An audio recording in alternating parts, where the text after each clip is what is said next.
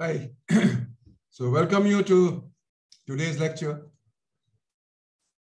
So pre-MIDSEM, we mainly studied a kind of statistical problems, in fact, statistical inference problems, which are called estimation problems. Another kind of important statistical inference problems are the hypothesis testing problem. You have done a bit of it at your undergraduate level or at your first course, which was MSO 201. By the way, how was your MIDSEM? Did it go well? Yeah? Not that much. Okay, it didn't go at least the bad, right? It was good.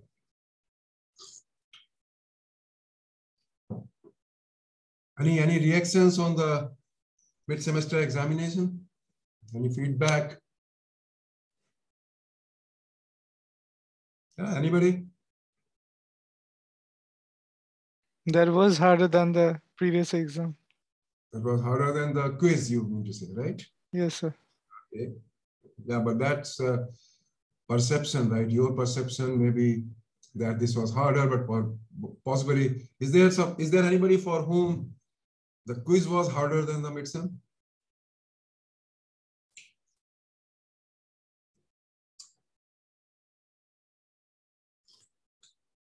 It's very difficult to communicate with you people, right? You don't respond. I hope everybody is joining. And anyway, I wanted to have a feedback. If you don't have any feedback, that's fine. Thanks to Soumya, at least he gave the feedback. Okay, so let me start. Any other issues you would like to pass on? Any feedback you would like to give about the course?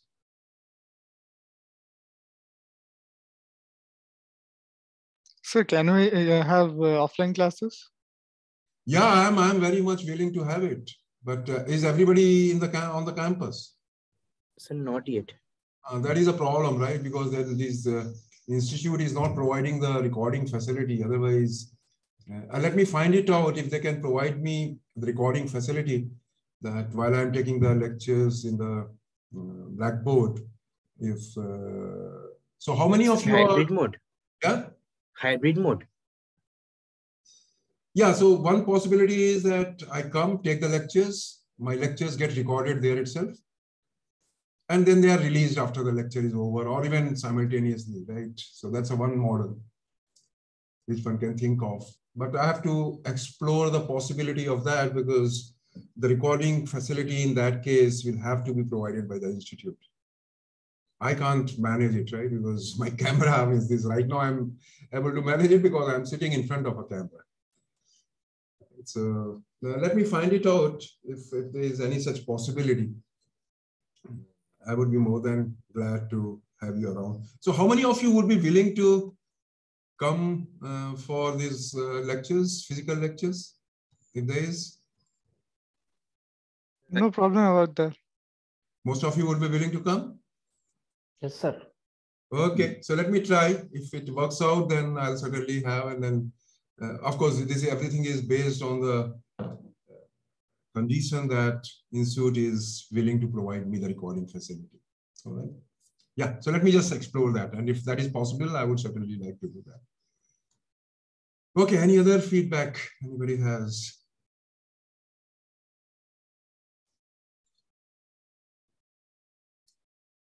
Okay, if not, then let me start with today's lecture, which I start with a new topic, which is on the hypothesis testing problem. Now you have done a part of it at your bachelor's level. In fact, you have done a lot of it at your bachelor's level. So there you would find some of that is being repeated over here. But there is no harm in refreshing your old stuff if it helps in clarifying your doubts, if any. Okay, so let us talk about these hypothesis testing problems. So suppose I have a random vector X, which has a PDF or probability mass function belonging to a family of PDFs. So what it means is that you exactly do not know what is a PDF. At the best, you know that it belongs to some family of distributions. Like at the best, I may know that my random observations have a joint distribution coming from normal distribution with mean theta and variance 1, but I do not know the theta. Right? So that could be one example. Another example could be, I do not know anything about this family except for the fact that this family has continuous distributions, which is basically a non-parametric kind of a problem where nothing is known about the distribution under study. So P is a given family of PDFs. Suppose I have a partition of P in terms of P0 and P1 such that P0 and P1 are disjoint and their union is whole of P. So for example, in the normal case, it could be, for example, your P could be collection of all those families, normal theta 1, such that minus infinity less than theta less than infinity.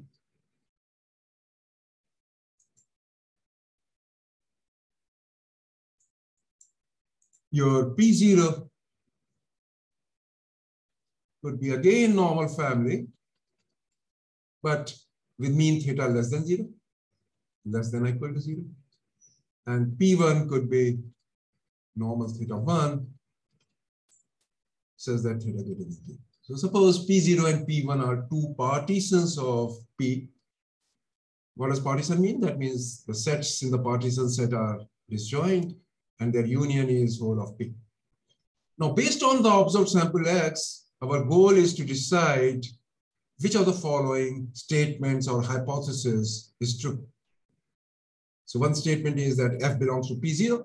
That means mean is less than or equal to 0 against alternative hypothesis that F belongs to P1. Now this H0 is called the null hypothesis. H1 is called the alternative hypothesis. So generally I'm interested in testing a null hypothesis against an alternative hypothesis. Now one may be wondering why the name null comes. Null means empty or of no consequence. There is no specific reason to call it a null hypothesis. One reason could be that while you're testing any hypothesis, you frame your hypothesis in such a way that the hypothesis which you want to test is of a status quo. That means there is no difference in what is existing and what would be done in the future. So for example, if you're planning to introduce a new manufacturing system, status quo would be that new manufacturing system is as good as the old one. You may like to test that against the alternative that new manufacturing system is better than the old one. That would be alternative hypothesis.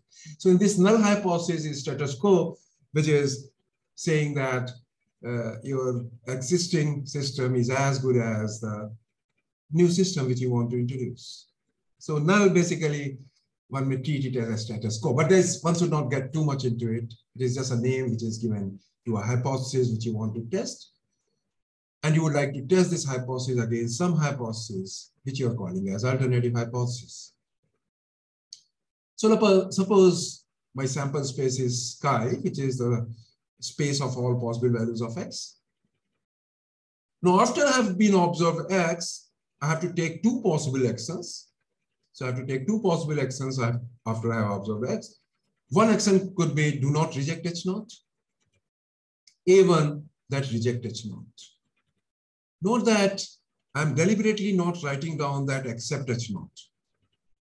Do not reject H0 does not mean accept H0. I'm just simply saying that do not reject H0. That does not mean that accept H0. And why I mean so, why such a delicate difference is being made would be clear in the sequel when we discuss about how to frame your hypothesis. So there are two possible actions available to me. One action I'm calling as A0, which is do not reject H0. A1 is reject H0. Let me, what is my test function? First, I define what is my randomized test function. The way you define randomized estimator, the same way you can define a randomized test function. What will be the randomized test function? After I observe X, I take action A0 with certain probability, and I take action A1 with certain probability. I do not immediately decide after observing X what action to take.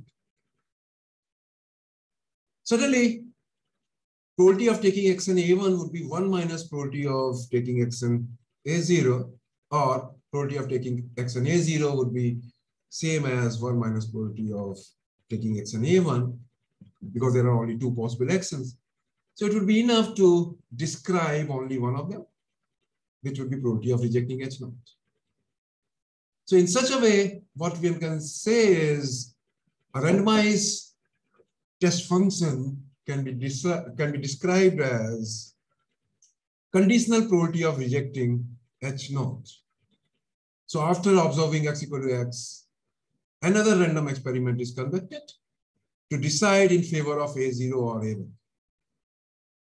Thus, a test function is a function phi from sample space to 0, 1, because it is a probability, such that phi x denotes the conditional probability of rejecting H0 or taking action A1, given that X equal to X. So of course, once phi x is described, I know what is the probability of taking action A1, sorry, A0, which would be 1 minus phi of X.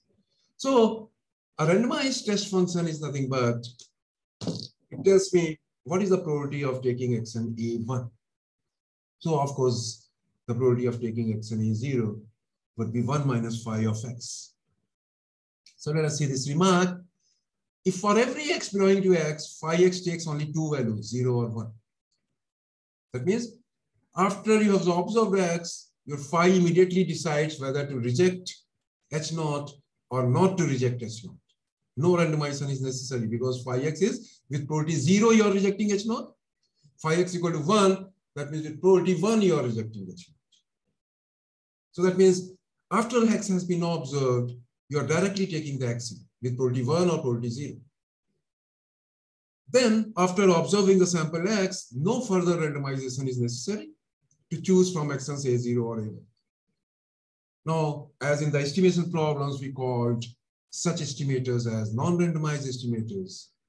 Here also we call such test functions to be non-randomized test functions, which immediately after observing X have a degenerate distribution. That means phi X is 0, so 1 minus phi X is 1. And phi X is 1, that means 1 minus phi X is 0. Now such tests are of time because they only take two values. So they will take value 1 for certain configurations of the sample space. So 1 if X belongs to C, and 0 otherwise. Where the C, note that phi was probability of rejecting H0. So you are rejecting H0 with probability 1 if your sample observations falls inside C. So in a sense, C is the area of rejection of the null hypothesis H0. So where C is correction of all those X in the sample space, says that phi X is 1. Phi X is 1 means with probability 1, you're rejecting H0. So this is the rejection reason or critical reason of phi for testing H0. Note that critical reason is well defined only in case of non-randomized test function. Because only in the non-randomized test function, you can say that, okay, look, this is the reason with probability 1 where I would reject H0. For non-randomized estimators, one cannot explicitly define the critical reason because your critical reason is random. It is collection of all those X's that phi X is 1.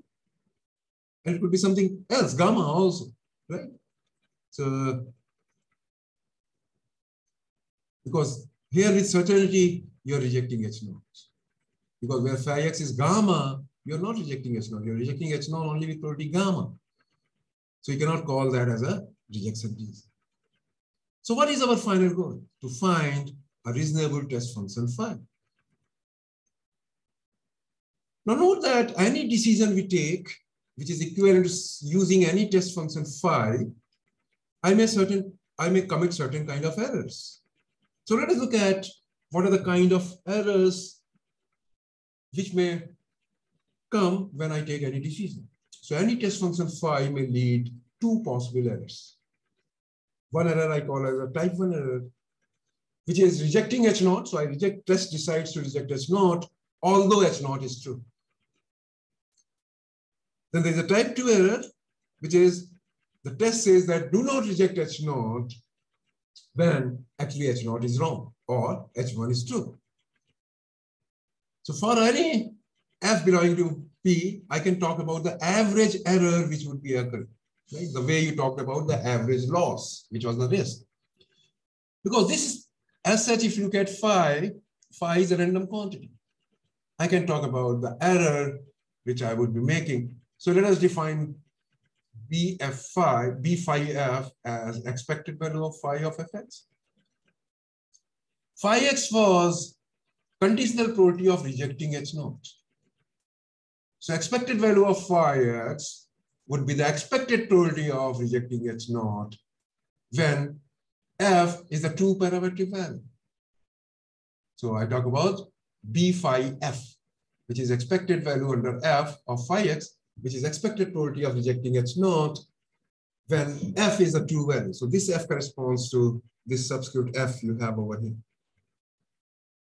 Now in general, these functions which depends on f in P, for f belonging to P, B phi f is called the power function of test phi. Now you studied the concept of a power. This power function as such is not power. It is related to the power of a test, but it is not a power, as would be clear later on. But because power is defined only for f belonging to alternative hypothesis. This I have defined for any f in P.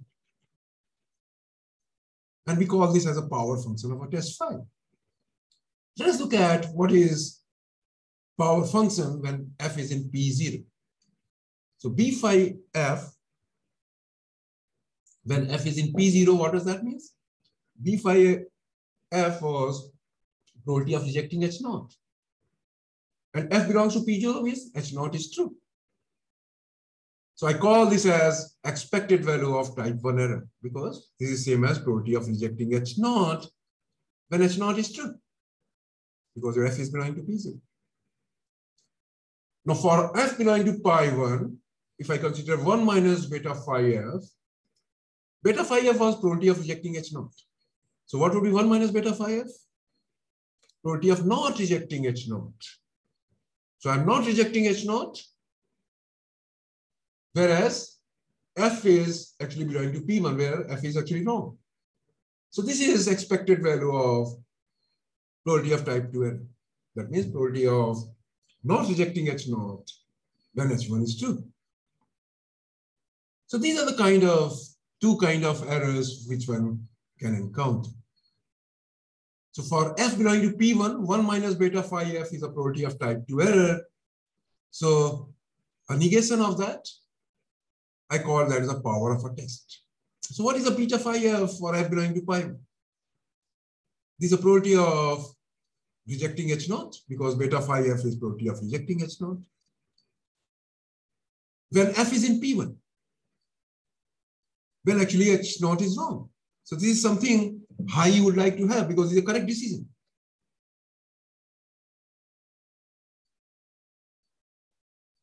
Because you're saying, what is the probability of rejecting H0? When actually f is in P1, that means H0 is wrong.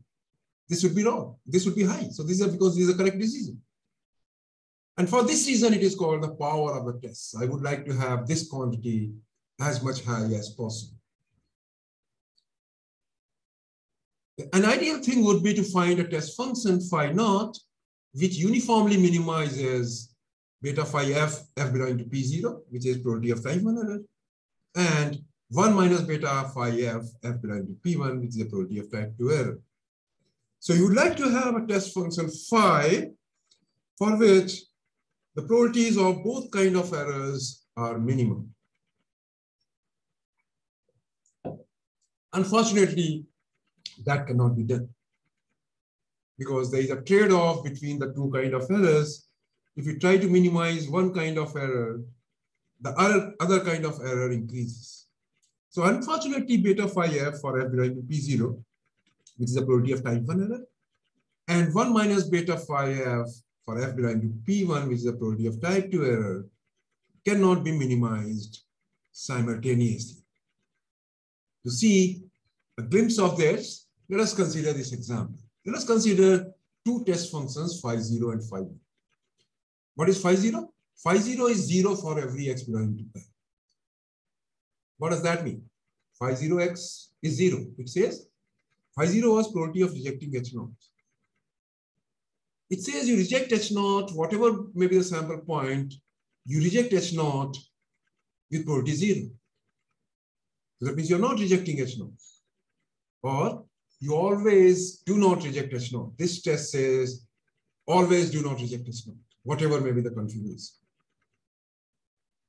Let us consider another test, phi 1, which is 1 for every x prime. What does this says? This says you reject H0 with probability 1, whatever x may be. So this test is other extreme, which always rejects H0 without looking at the data. Whatever the may be the data point, it always rejects H0. What is the phi 0 test? Whatever may be the data point, it never rejects H0, because probability of rejecting H0 is 0. Note that phi 0 and phi 1 are no data test. I call them as a no data test because they do not use any information contained in the data. Where phi 0 never rejects H0, because probability of rejecting H0 is 0, and phi 1 always rejects H0. So here look at what is the probability of two kind of errors for both of these tests. So let us look at probability of type 1 error, which is beta phi naught f, which is basically expected value of f naught under f.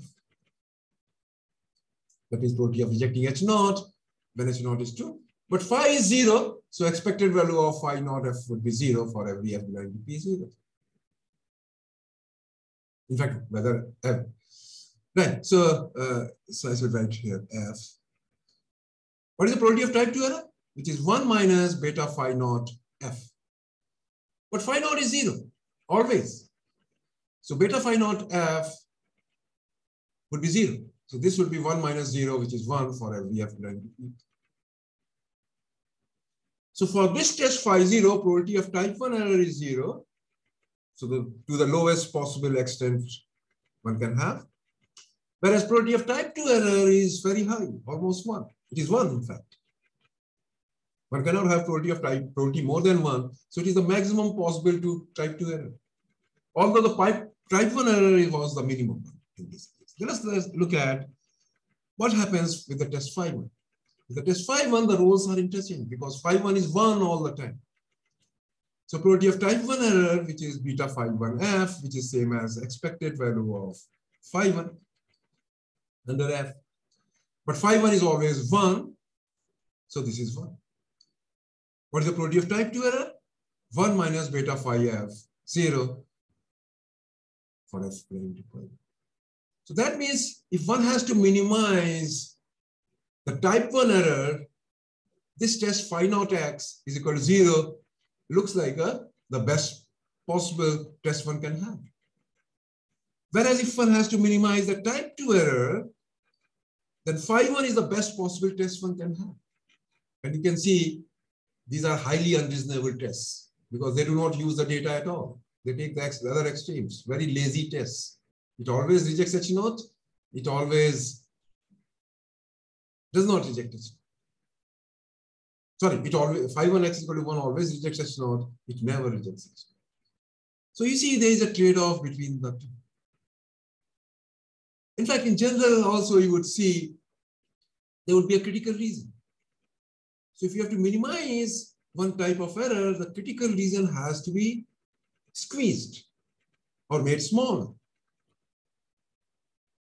So if critical reason is made smaller, the power function is anyway decreasing. So power function is decreasing. For f belonging to P1, it becomes a power. So that would also decrease.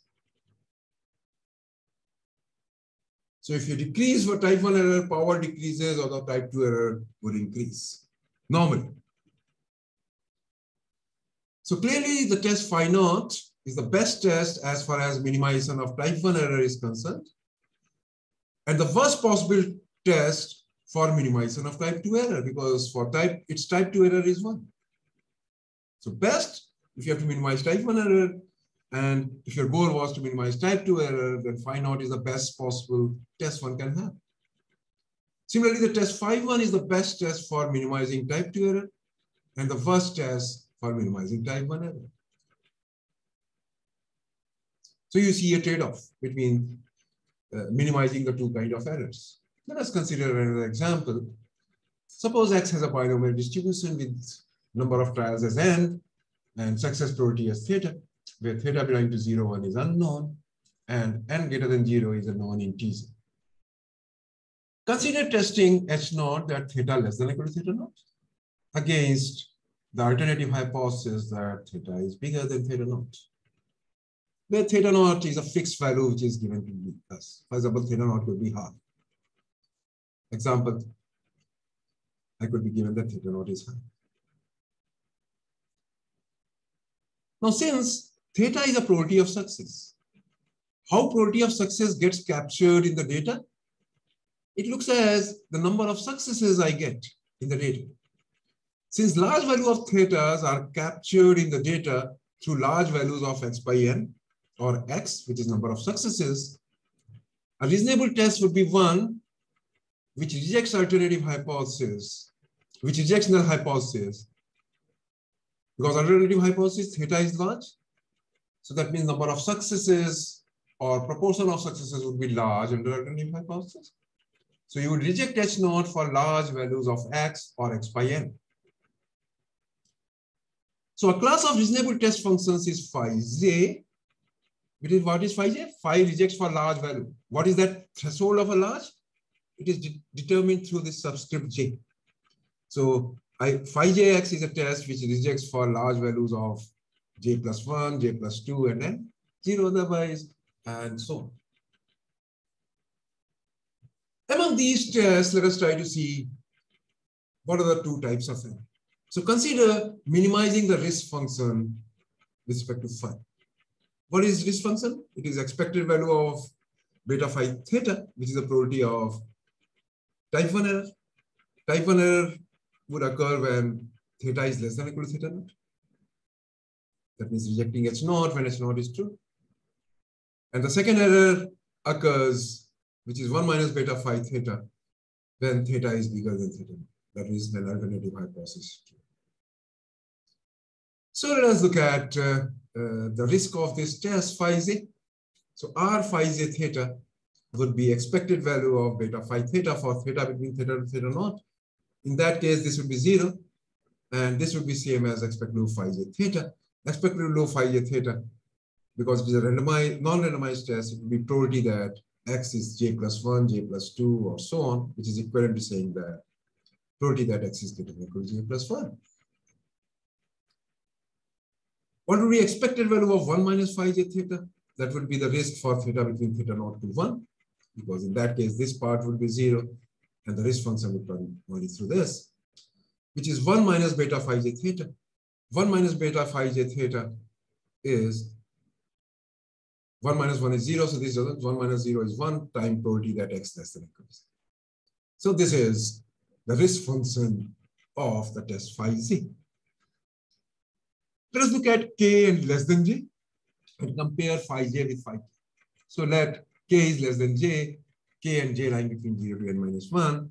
Then the difference of the risk between phi j and phi k is, if theta is between theta to theta naught, what would be this quantity? This would be same as probability that x is greater than or equal to j plus 1 minus probability that x is greater than or equal to k plus 1.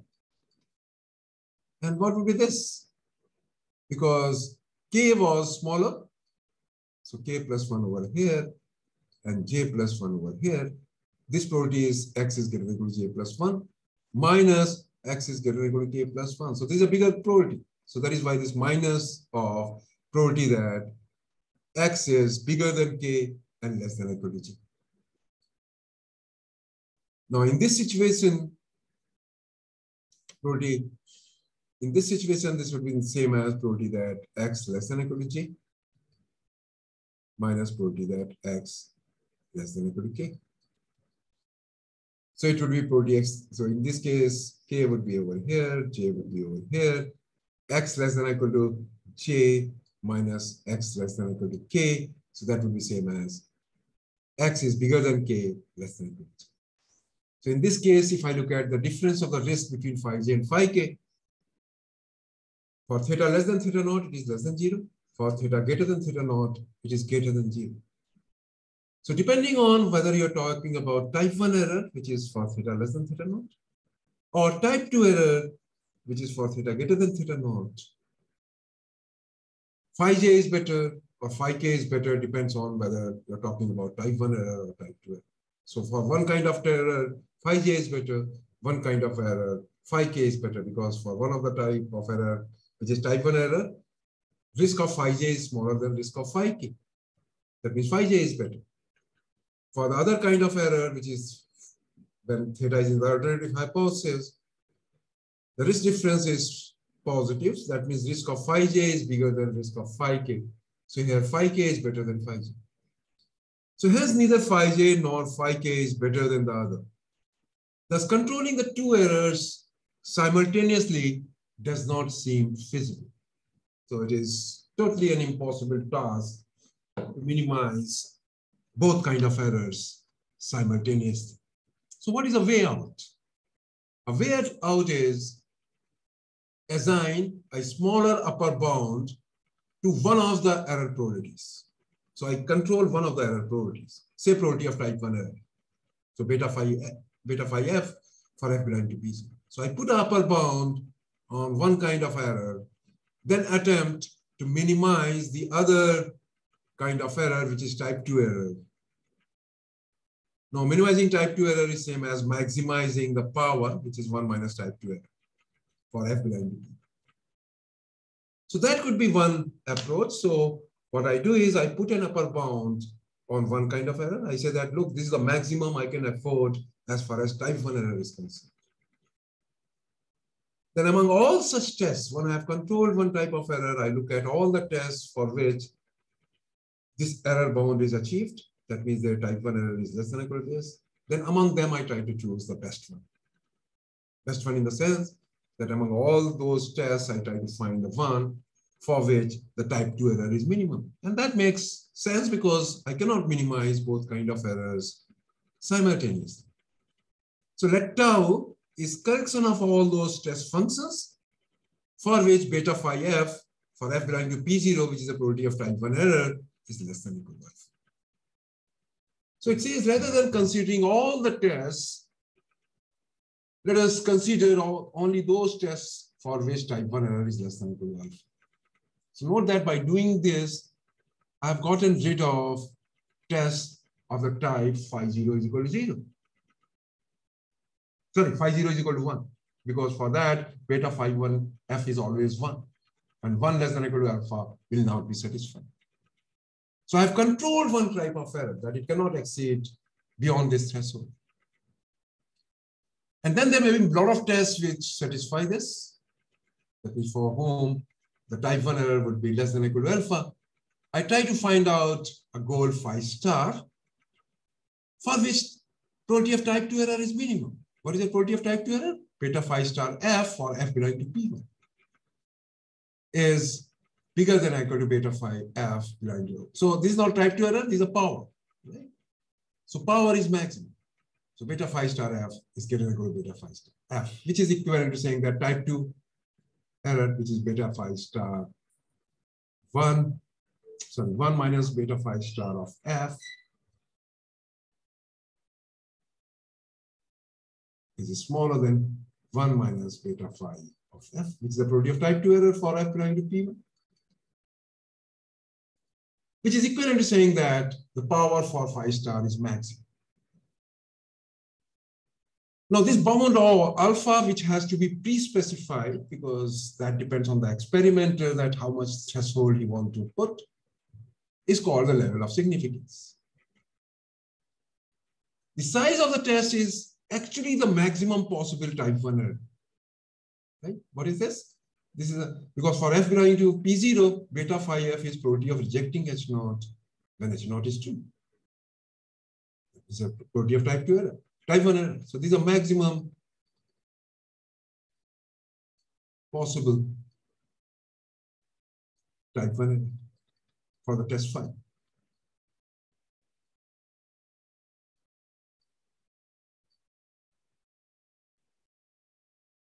Note that this may not be same as level of significance, because level of significance, you're saying that I want test that its type 1 error is less than or equal to alpha. So this bound may not be achieved, right? This may be actually larger. The size may actually be larger than the level of significance, because size is same as the supremum of beta phi f. Now, one natural question which would come to anybody's mind is that, look, if I have to put a bound, I would like to put a bound as 0, as type 1 error. But that will not solve your problem, because if you put type 1 error bound as 0, then you know the best test is phi is equal to 0, which always rejects H0, for which type 1 error is 1. It is because there is a trade-off between the type 1 error and type 2 error. So if we try to make it at 0, the type 1 error, type 2 error of the best test would be 1. It would be best, but it would be 0, because you're not compromising on your type 1 error. You want type 1 error to be less than or equal to 0. Right? So one has to very carefully and judiciously decide what should be the level of significance. If you get too ambitious and say that, look, I can't afford type 1 error more than 0. It has to be totally error-free. You can do that, but it will come at a cost of a very high type 2 error, which is 1. Right? So normally what one does is one puts a reasonable value of alpha. So normally, commonly used values of alphas are 0.05, 0.01, or 0.001. These are where level of significance which is. And then I try to find out the test for which the type 2 error is minimum. So let us see this note. The level of significance alpha should lie in the interval 0 to 1.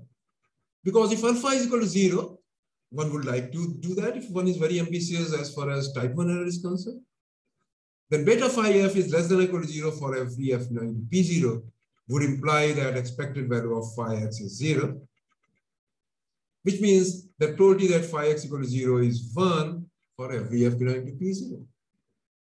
And in most situations, such a test would always reject H0. In fact, in most situations,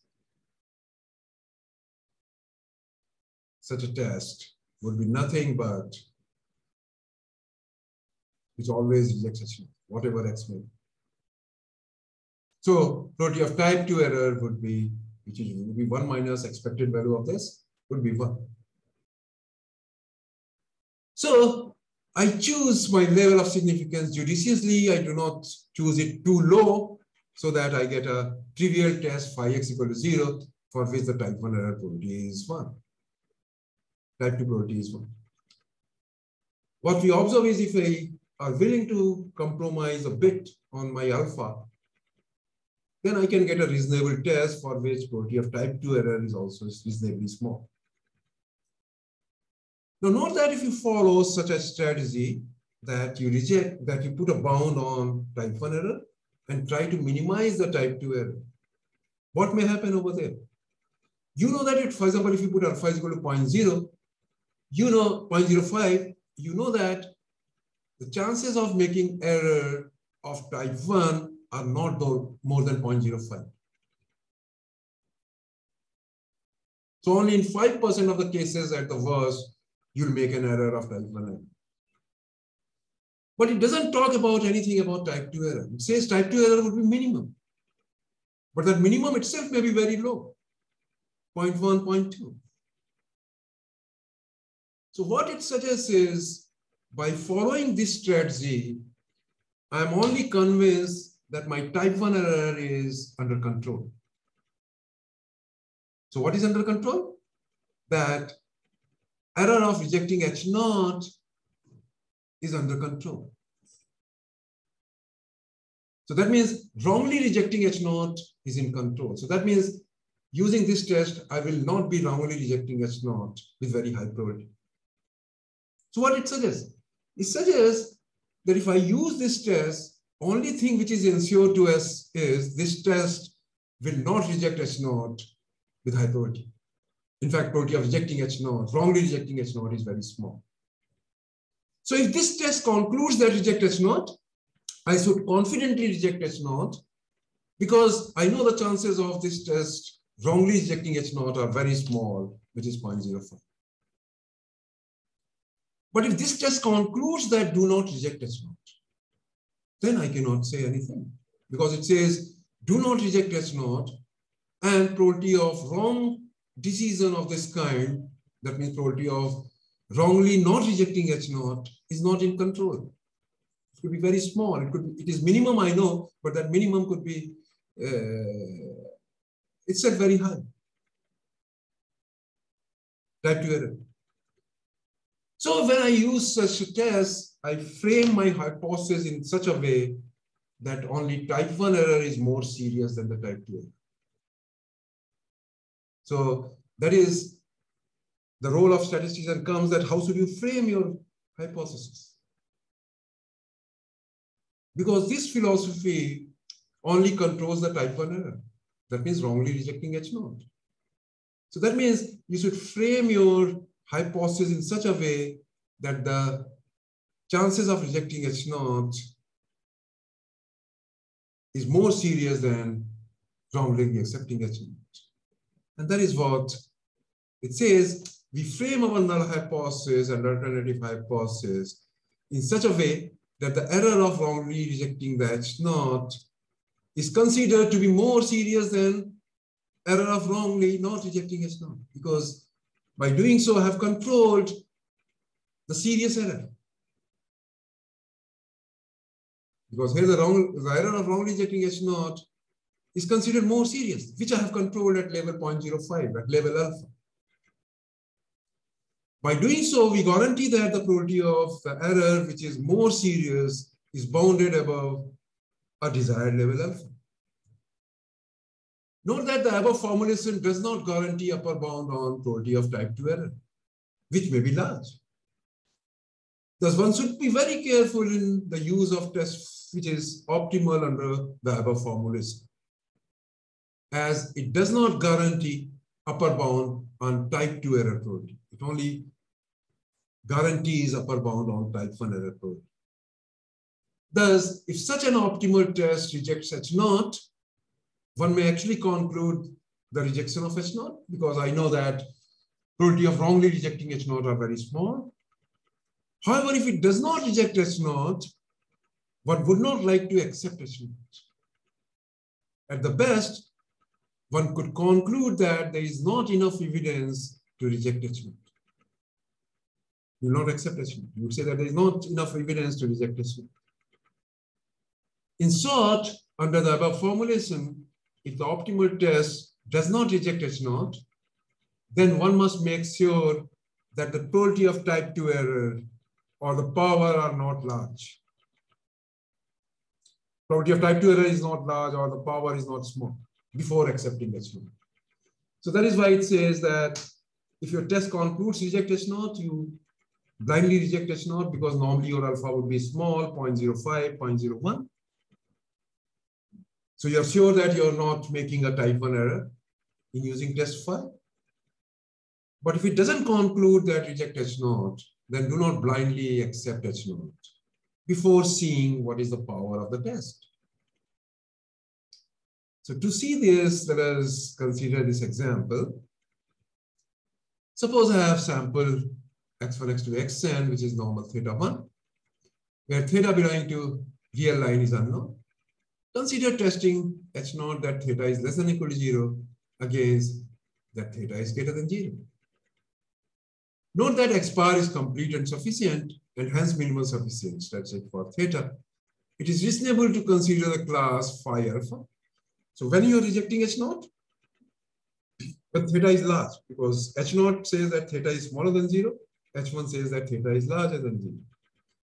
So a reasonable test would reject H naught for larger values of sample mean, because larger values of theta get captured in the sample mean through its larger values. So a reasonable test would be reject H naught if X bar is bigger than C alpha, and 0 if X bar is less than or equal to C alpha. How do I choose C alpha? I choose C alpha so that the test has level of significance alpha. Or in other words, we want a test for which expected value of phi alpha x, which is equal to phi of Cx, which is probability that X bar is greater than C, is less than or equal to alpha. For every theta in null hypothesis. Null hypothesis means theta less than or equal to 0. What does that mean? Probability X bar greater than C is this thing. That means probability X bar less than or equal to C is greater than or equal to 1 minus alpha. Probability X bar greater than or equal to C for theta less than or equal to 0 is this. Now this should happen for every theta less than or equal to 0. This is a decreasing function of a theta. So this would be greater than or equal to 1 minus alpha for every infimum of this quantity. So infimum of theta, because something is greater than or equal to 1 minus alpha for every theta. That would happen only when infimum of these quantities is bigger than or equal to 1 minus alpha. So that means infimum over theta greater than or equal to 0 of phi of root 10 C minus theta is greater than or equal to 1 minus alpha. But phi is a distribution function, and here theta is coming with a minus sign, and distribution functions is always increasing. It is a decreasing function of a theta. So it is decreasing function of theta. That means its infimum would be, sorry, this is theta less than or equal to 0, would be attained when theta is maximum, which is 0. So that means phi of root n C would be greater than or equal to 1 minus alpha, which is equivalent to saying that because phi is an increasing function, so this is greater than or equal to C bigger than or equal to 1 upon root 10, phi inverse of 1 minus alpha. One such choice is I choose C to be exactly 1 upon root 10 phi inverse alpha. For n is equal to 25 and alpha is equal to 0.05, one can find out this from the tables. It turns out to be 1 upon square root 25, which is phi. Phi inverse of 1 minus alpha, which is 0.95. Phi inverse of 1.95 is 1.65 divided by 5, which turns out to be 0.33. So level alpha test turns out to be 1 if X bar is bigger than 0.33 and 0 if X less than or equal to 0.33. So if your sample mean, observed sample mean is bigger than 0.33, you should blindly reject H naught because you know that probability of wrongly reject H naught is very small. At the worst, it could be 0.05. But if you do not reject H naught, that means if your X bar turns out to be less than 0.33, then you do not accept H naught. What you try to do is you try to look at the power of the test, which is probability of rejecting H naught when H1 is true. Probability of rejecting H naught means X bar greater than 0.33. H1 is true, that means theta is bigger than 0, which is same as 1 minus phi of X bar less than or equal to 0.33, which is root 10, 0.33 minus theta, which is 1 minus phi of 0.33 minus theta. This is a power. Now, of course, this power depends on what is the point theta you are considering in the alternative hypothesis, because the alternative hypothesis has more than one theta, which is any theta greater than 0. So depending on which theta point you're taking in the alternative hypothesis, your power varies. And since this is a decreasing function of theta with a minus, it becomes an increasing function of a theta, it becomes an increasing function of a theta. So the minimum power would be attained when theta is near 0. That means theta is equal to 0. And theta is equal to 0, you can see that this probability turns out to be 0.05, which is same as level of the test, which is okay because at theta is equal to 0, beta phi, theta was 0.05. And as theta moves away from 0, which is the threshold for the null hypothesis, your power increases, and as theta goes to infinity, it becomes 1. So your power would be Very good. If theta is very far away from zero, and that makes sense because if theta is far away from zero, that means there is a clear-cut distinction between H0 and H1. Because H0 says theta less than or equal to 0, and under H1, theta is some large quantity, let us say 15. So in such a test situation, this test looks like a very good test because it will give you a very high power. But I do not know where the theta is. So power could be as low as 0.05, which is same as level of significance. So near theta is equal to 0, power is very low, but for theta far away from 0, power is large. For example, if I look at the power at 0.4, which is not very far away from 0, what is power at 0.4? 1 minus 5 times 0.33 minus 0.4, and you try to see that turns out to be minus 0.35, which is 5 of 0.35, which is 0.6368. So at theta is equal to 0.5, the power is high, reasonably high, not very high, theta 0.6368, which was 0.05 when the alternative hypothesis point was at 0. So I cannot say anything about the power, and that's the reason when any test under the above formulation rejects H0, I am very sure that I can reject H0 because the type 1 error, which is a probability of wrongly rejecting H0, is controlled. But if my test function under the above formulation does not reject H0, we should not blindly accept H0. This is a common mistake which a lot of these practitioners make. They say your test is not rejecting H0, so you accept H0. That is wrong because you have not seen the power. And you have seen, for example, in this case, if you follow such a philosophy, your power could be 0.05. Or type 1 error could be 0.95. Would you like to have a type 1 error 0.95? No. So this test helps us only in rejecting H0. And you frame your hypothesis in such a way that your type 1 error is more serious than the type 2 error. So let me stop over here. If any one of you have any questions, I would be glad to answer those. Any answers? Any questions anybody has?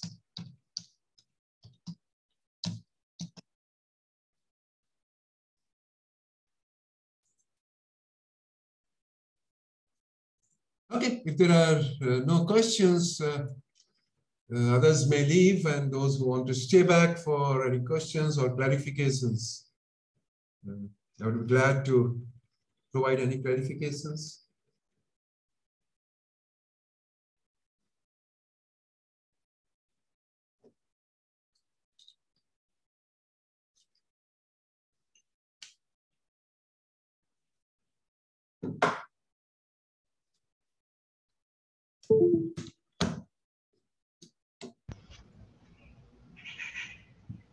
Sagar and Rosen, anything you want to discuss? Hello, sir. Am I audible? Yeah, I can hear you. Yes, sir. I had some doubts. I wanted to. I was compiling some of them. I was requesting, like, if it's possible, I can meet sometime and discuss all my doubts. Yeah, sure, no problems. When do you want to come? If you want to come to my office, are you on campus or? Sir, I'm on campus. You can come to my office sometime. You can keep Okay, tomorrow afternoon if it suits you. sir. This week, sir, I have some submission of reports. It would be good if it be end of this That's week. fine. Later week also. Anytime when you want to meet me, just let me Okay, know. sir. I'll mail you, sir. We can meet either personally or physically, or even Zoom is also fine. Anything which suits you, let me know. Okay. And I would be Okay, glad to clarify. sir, I also wanted to ask one thing. Sir, how, like, this is like a very abstract question. I wanted to ask, like, how are the study of these inferences useful in statistics? How is it useful? What are the applications of these studies that we are So doing? any see what you when you do let us look at the first thing which you do in statistics is the modeling part, right? You try to model your population, right? Yes, sir. Right. Now, suppose you have modeled a population. Now, in this course, I'm mainly dealing with the statistical inference problems which are parametric in nature. Okay. Parametric means your population is described in terms of a PDF whose In functional terms of form, function. form I know. I may not know Okay. the parameter, right? Okay. Yes, sir. Right. So, for example, let us say you model about the height of students. Through your data you get, you make a histogram, and it looks like a normal histogram, right? Because Yes, it's sir. well saved, and so it may be there may be a reasonable grounds to assume normality. The parameter I may not know, right? Yes, sir. So one may be interested in testing the hypothesis that mean height is bigger than or equal to 5 foot 10 inches, right? Mm-hmm. Make that inference. Okay. Okay. I do not know. Now, one may say that naively, I calculate the sample mean, and if it is turns out to be bigger than 5.10, then I'll take that. But then how do you know that? How do you know such a, you see, a layman would do that, right? Because Yes, sir. layman asks, he says, why, what is a big deal about this using statistics in this? I would calculate the sample mean. If sample mean turns out to be bigger than 5.10, I would reject it. But the question is, who would validate that such a decision or such a decision taken is a valid Yes, sir. decision, is a good decision? Sir, my doubt is that I understand this in case of parametric problems. Like, Right. but Right. in real life data, there is no such parametric form of the problem known. We just have observations. Yeah, so but you get the model, as I said, the first thing which you do is the modeling part.